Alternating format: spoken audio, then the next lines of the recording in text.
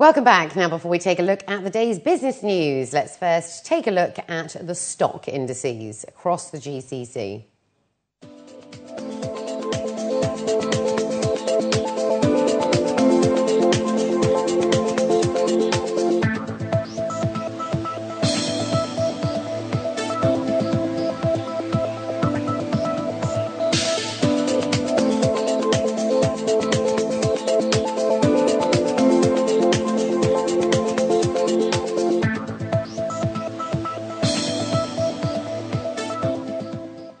And in our top business story, Abu Dhabi's western region is set to become the UAE's next big development hotspot, with economic output expected to reach more than 500 billion dirhams in 2030.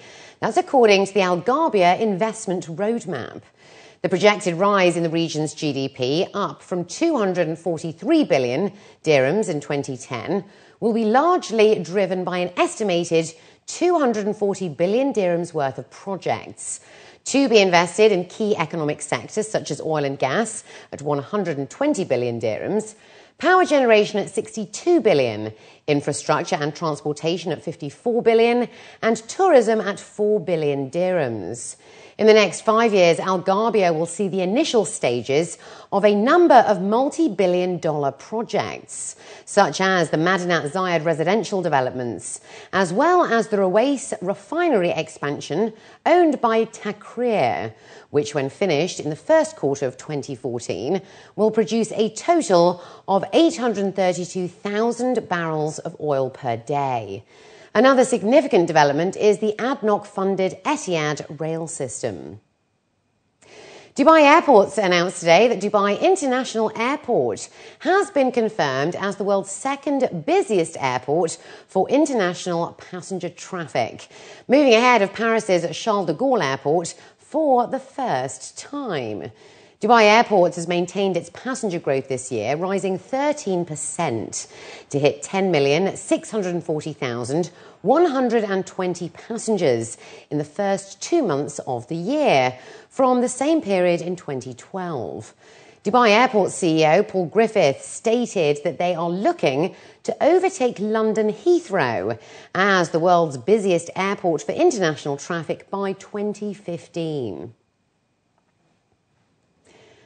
And over in the capital, Abu Dhabi Airports Company recorded a 13.1% growth in passenger traffic for February over the same period last year, with over 1.2 million passengers passing through the airport.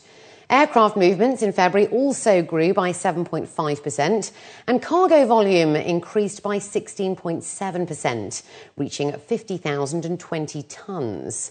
India recorded the highest in passenger traffic for February, growing by 9.1% over the same period last year, followed by Germany, then Thailand, Saudi Arabia, and then Pakistan.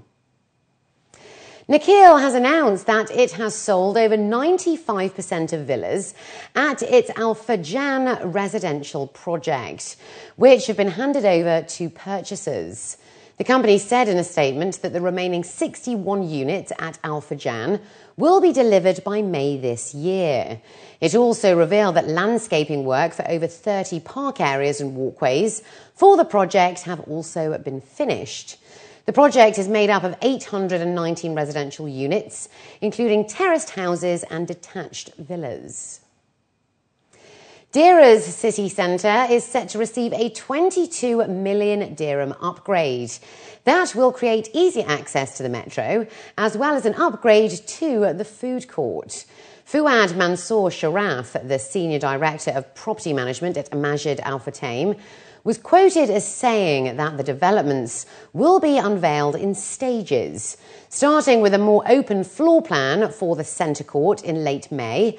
An access ramp will be added to the Dubai Metro entrance by June, and in August, extra dining options will be revealed, in addition to more comfortable seating. The centre attracts over 20 million visitors per year and boasts over 370 stores. Additionally, Dubai's oldest mall, the Al Ghurair Centre, will also be given a 2 billion dirham upgrade injection that will boast an entertainment centre featuring an indoor roller coaster and ice rink, set to be completed in the summer.